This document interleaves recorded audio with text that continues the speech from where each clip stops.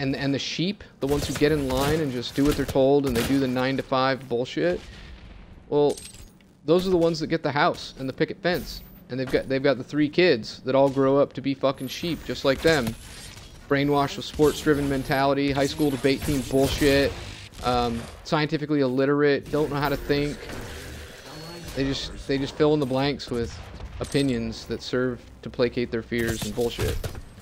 So I'm super disgusted with the world, and if I had it my way, I would make it so that no average intelligence person was allowed to breed at all for like the next 100 years or something.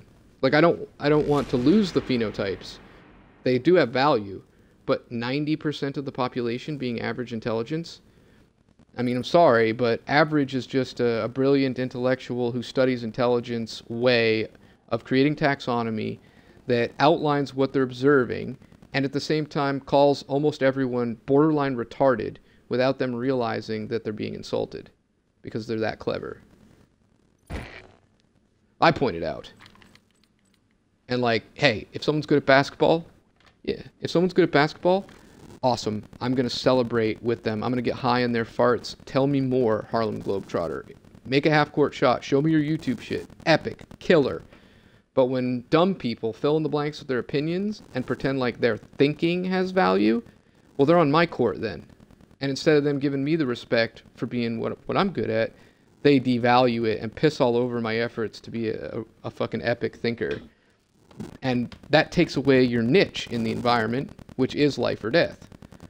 If there's no value for a thinker, then how are you to survive in this economic shit show? Really, you can't. Like, you can't make hardly any money being a writer anymore, unless you're gonna write fucking tripe that the people want to hear.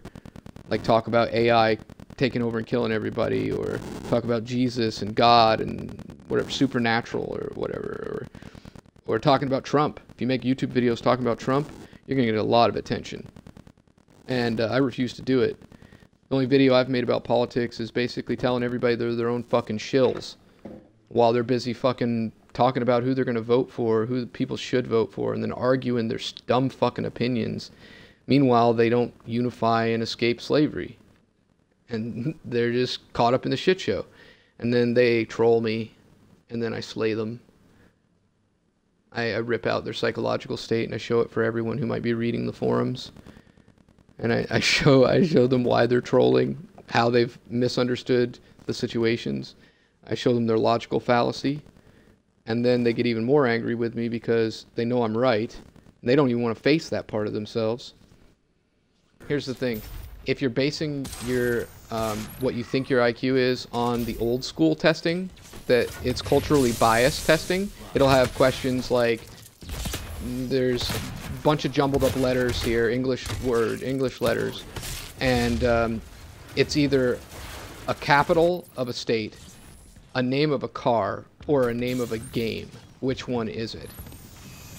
And right there, if you knew a bunch of capitals in states, and if you knew a bunch of types of cars, and if you knew about a bunch of different board games or whatever, then you would figure it out pretty easily. But if you culturally did something completely different your entire childhood, and you don't give a shit about what people arbitrarily pretend the names of places are, when really you know they don't know what anything is, and you just don't give a fuck, you're not interested, right? Then you'll get that question wrong. And if you think visually, and you don't ever use math, and you don't remember all the equations, you didn't just get out of school, then you're not going to do that well in the math sections of an IQ test. But it doesn't mean that you're stupid.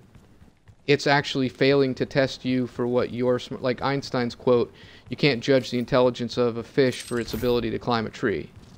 Right? So we specialize. Like nowadays, neurology knows this, and they've actually replaced the culturally biased IQ tests, and the ones that test for your innate abstract problem solving and pattern recognition, common sense and shit, because that's really what the basis of what your abilities are going to be, is how well you can discern from the abstract what someone has intended you to discern if you look close enough, like riddles and shit, lateral thinking.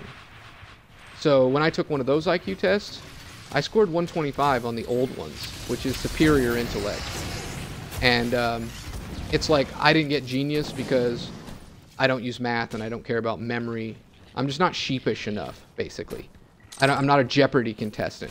And so what I realized was that they were measuring your usefulness to the industrial world, because the better your memory is, and if you're smart, then the easier you are to be programmed or formed into a specialized tool, like a neurologist, a lawyer, a lab technician. That's what they want the smart people to be, the so-called smart people. But meanwhile, they don't test for emotional recognition, abstract problem solving, the lateral comparative analysis, thinking on your feet, coordination. I mean, the list just goes on and on and on. Even the IQ test that I'm about to tell you about, or I'm telling you about, the non-culturally biased one, even that one, it still doesn't test for every aspect of intelligence. You'd have to have a battery of tests. And someone could be, say, like super genius level in abstract problem solving. They're critical thinking, cause and effect virtuoso or whatever. But horrible at Jeopardy and math. And I'll score low on an IQ test because of that. But the new ones, the only section of the test was the very last section, the very last part of the very last section. That was the only time I even felt mildly challenged by it. The whole rest of the test, I just knew the answers so fast. I whizzed through that thing so fucking fast. And then the very last section, it got so fucking complicated that, like, I feel like you'd have to be some sort of, you know, autistic savant to be able to have the natural pattern recognition to spot that. Now, I could go and study pattern recognition, improve my abilities, like learn what they're looking for. And then I could go back and take the test and do better and probably get that last section. Really, I probably could have done that last section if I'd really wanted to sit there and take the time to sit there and like write it out and really study the patterns. But it was going to take so much time that I was just like, look, I'm done jumping through your fucking hoops. Now give me the result of my test. You know, I was like, fine, I'll take a fucking score of 180 instead of 200. Whatever, show it to me. And then they're like, give us money. And I'm like, you motherfuckers. I'm like, no, I've got a good idea of where I land. According to this test, I'm a genius, at least in the skills and the abilities that this test is testing for. Emotionally, like, I don't have a single piece of art in my house. I'm not very artistic or expressive in that regard. I'm very mechanical, logical. Like, guitar for me is like a video game, and I like the patterns, and the more complex the patterns and certain patterns and meticulous, no mistakes, hot streaks and shit, like nothing emotional about it. I fucking hate emotion.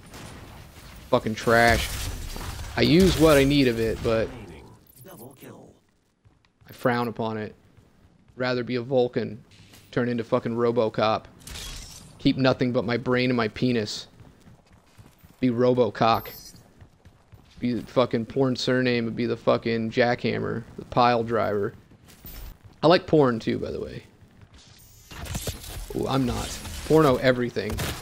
I thought that I was pretty desensitized and a dirty bastard, and then I met a 19-year-old girl that likes gore porn and hentai futanari porn, which I didn't even know what funtanari, that's what I call it. Funtanari porn. I don't know how fun it is, but it's funny. So that's what I call it, and I didn't even know what it was until like a week and a half ago, and I thought that I knew porn.